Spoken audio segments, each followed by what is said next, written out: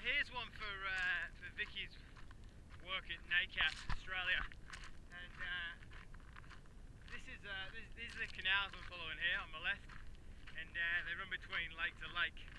And I've just bumped into some guys who work for Fulton Hogan, and they're actually installing a huge pipeline down the side of this, which you can probably see to my right. What you probably don't get on a lot of sites in Nacap in Australia is this beautiful mountain range behind me and in front of me. Check that out. What a place to be working. So yeah, there you go.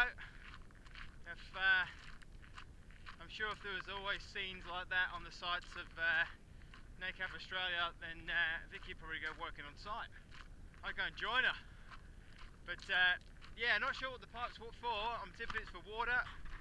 As is the canal, it's running between lakes, but who knows? You guys probably know all about it.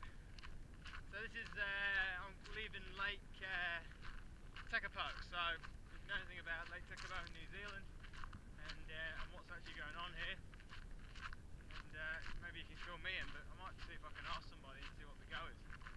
But there you go, Nacap.